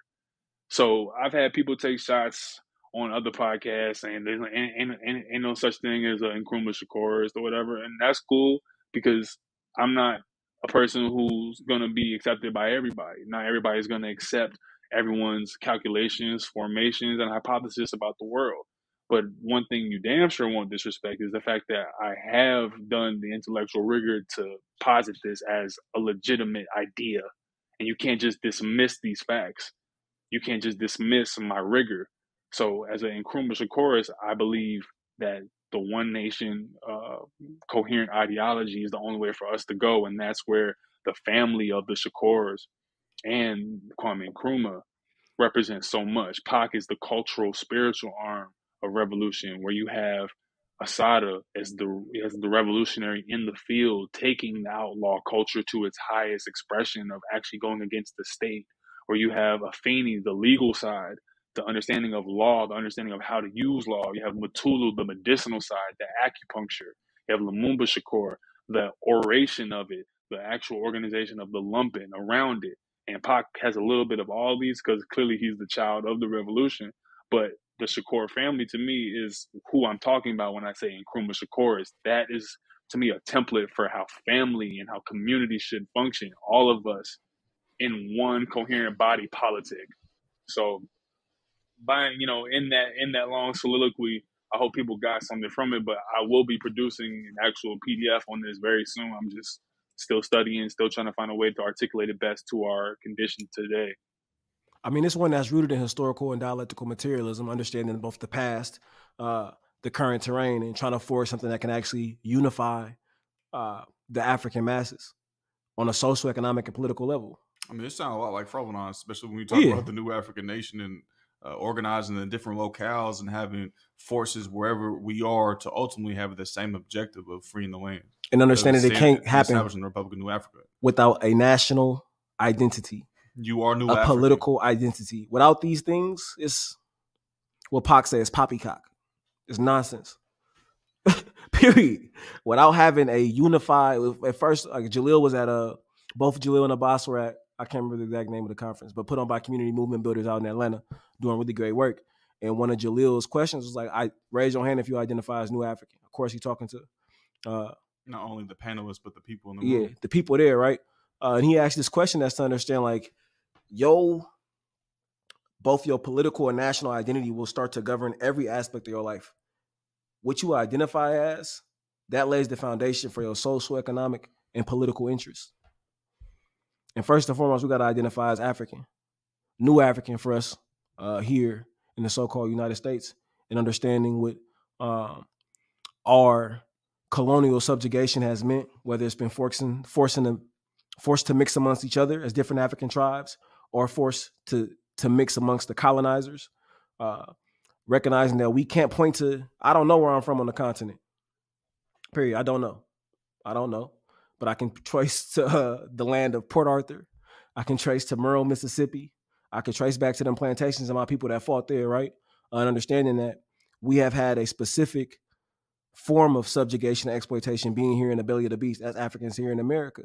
And with that, we are going to have to wage a specific war here.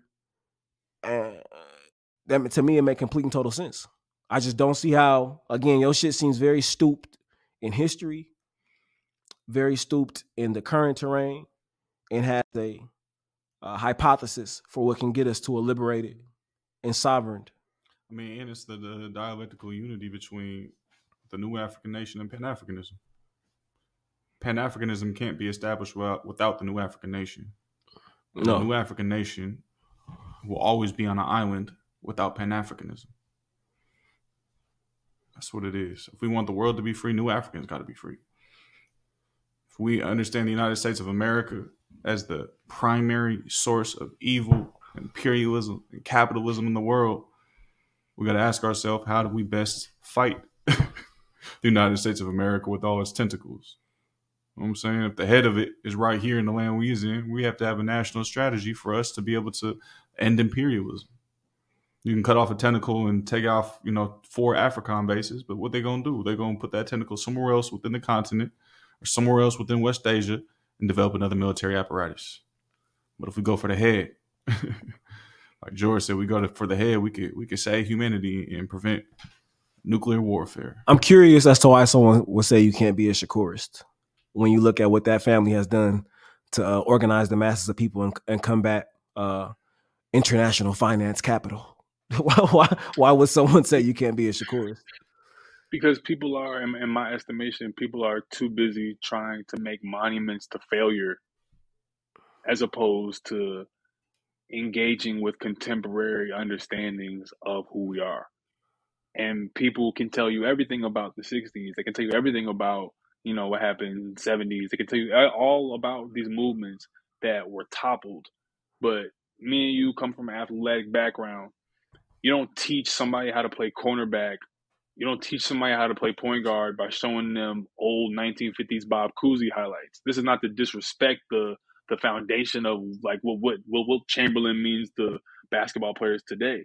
But if you want a modern big man, if you want a modern football player, you're going to show them something that's a contemporary example, something that is somebody who's used similar technologies and had to deal with similar conditions to get outcomes that you desire.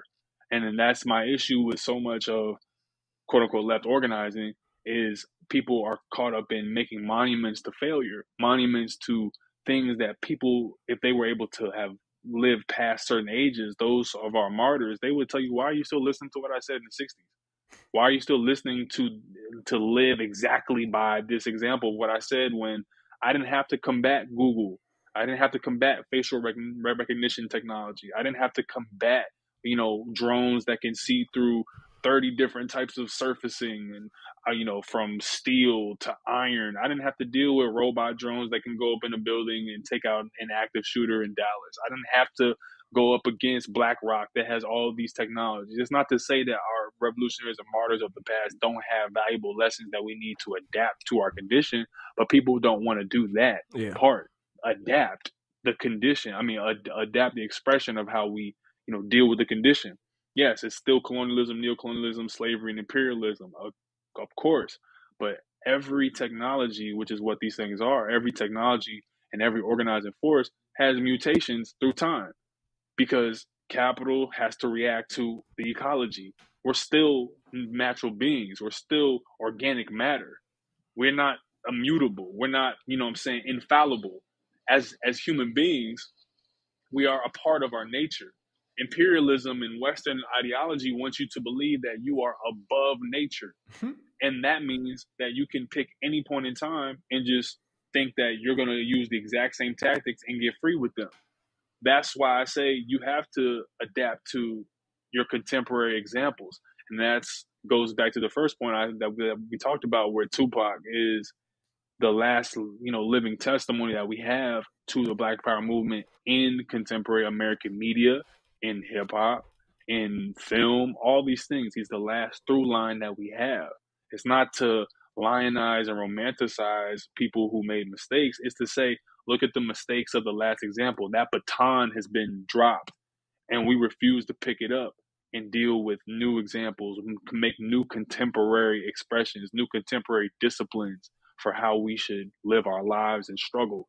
And I feel like that's the biggest issue I see, is all these historians who want to make they want to make, if I could use this word, they really want to just use like a museum curator's eye to talk about left history. It's like, look at these, you know, objects from time, and they'll pick them up and we'll exhume the bodies of Malcolm, we'll exhume the bodies of Fred Hampton, and we'll say, look at how beautiful they struggled and died for us. But no one wants to think, what would Malcolm do in 23? What would he be saying right How now? would Ballard or What program would he build? exactly How would he exactly conceptualize the new African independence movement? How would he talk about Pan Africanism? How would he address BRICS? How would he address what's going on right now in every new African locale? Because he would have analysis. I mean, we talk about what we read, you know what I'm saying? Or reading our old writings, like, hey man, I cringe a little bit. You know what I'm saying? Like, I would change it. That like Pac would probably make some changes too. Malcolm makes some changes. They're human beings. They're not. They don't defy the laws of nature. You know what I'm saying? And one of the laws is you either go backwards or you go forwards. You either in decay. Like, it's just what's what happens. People's thoughts advance, and this is where Huey says most people try to, under the guise of, Huey says that most folks just get caught up in historical materialism, constantly looking at the past, analyzing the past, and applying that same whatever analysis they reach and applying it to the future. When that's just not how it's supposed to. That's not how science works. That's not scientific. That's not scientific at all. Scientific is making sense of the current terrain and trying to manipulate matter in the way that you want it in its current form, in its current context. We say all the time, Kwame Nkrumah wasn't dealing with AFRICOM. He might have been dealing with the early seeds of it, but he wasn't dealing with it. AFRICOM did not exist. Yeah, niggas might have had to been dealing with the Kamina base, that big ass base in the Congo and all these different things, right? But they weren't dealing with AFRICOM. Wasn't dealing with drones. It wasn't dealing with Al Shabaab and Al Qaeda as proxy for the Western powers to come in and, misrepresent Islam to the whole world. And it was just the rebels who took out Gaddafi. It was just that's who they would do Nkrumah like they did Gaddafi. They would do him like that in today's context, because I don't have to touch you. I'm gonna just get the CIA to pay some rebels who want to go into your country and install reactionary Islamic law, and now we're gonna represent that as what Islam is to the whole world. Mm-hmm. And that's my issue with so much of a lot of these people who've left the movement completely. People have chosen book deals. People have chosen just to be podcasters. People have chosen to only be, cultural critics responding to reactionary celebrity news. And that's because they don't have the heart for it. They don't have the actual understanding that it was never going to be your beautiful speech that freed niggas. It was never going to be your beautiful poem or your amazing article or your great insight. It's not going to be this that frees us. It's just going to be the exchanging of ideas and how do we materialize them in real life in our locales. Yep. And that's the part that takes the everyday commitment and the work that I think Pac or Nkrumah or Malcolm, the names that we're lifting up. Just think about like what Just think about that entire history. The reason why we're speaking about them now is because they materialized actual ideas and synthesized our reality for us. I mean, even we looking at the Black Panther Party, like they took the ideas of Malcolm and put it into practice. That's what they did. So we got to take what we've learned from the past and apply it to the current, understand the terrain. We got 5 minutes left. I want to end on y'all top 5 either Pac songs or verses. Man, my number one favorite Tupac verse is probably "The Struggle Continues." If you listen to that joint, um, yeah, no, I was born as a rebel, making trouble for the devil. Take this gangbang shit to a whole nother level. Can you feel me now? Armies in every Armies in city. every city. Definition of power. Definition Players, of are you with power. me? Players, are you with me? Like, you know what I mean? Like, it's just like, come on now. Like, we're not talking about nothing else. So that's number one. I'd probably say number two would be there's staring through my rear view part two, which is formerly known as grab the mic, where he talks about like the young nation and whatnot. I would say hold your head is my third, just from Machiavelli. Just the shout outs to Sekou, Geronimo. Yeah, shout out to all his OGs, the real revolutionaries. I love that song. My fourth song probably would be I'm a stick with Machiavelli. I love To Live and Die in LA. Just on it's just like it's just my shit personally. To Live and Die in LA. Him talking about like black love, brown pride, in the sets again. I appreciate that. Intercommunalism, and then probably my fifth favorite joint. I would have to say it would be Give Me Can't See Me. Can't See Me is my joint off All Eyes on Me. So I can get two. I'll give you three revolutionary joints, and I'll give you two, just real nice party type joints. What about you, B? Against All Odds. That just, I don't know, it just be getting me fired up. Military Minds, Fame, Hail Mary, and just something about that beat, bro. It's a spirit. It's a spirit. Still balling. Yeah, that's probably Still Balling. It's not a Still Balling, Ambitions as a Writer. No particular order with mine. Like these all three make the list, but Still Balling, Troublesome, yeah, and Ambitions as a Writer. So Many Tears. I'm Getting Money, and The Struggle Continues. Is like we're gonna have to make a playlist from after this. Troublesome is real talk. Niggas talk a lot of shit, but that's after I'm gone because they fear me in the physical. He predicted all this shit. He predicted all this shit. He predicted it. Yeah, for sure. Man, I appreciate you breaking bread with us. I know it's down there 9 o'clock where you at. It's all good, brothers. Anytime my brothers call me, I'm right there, bro. We got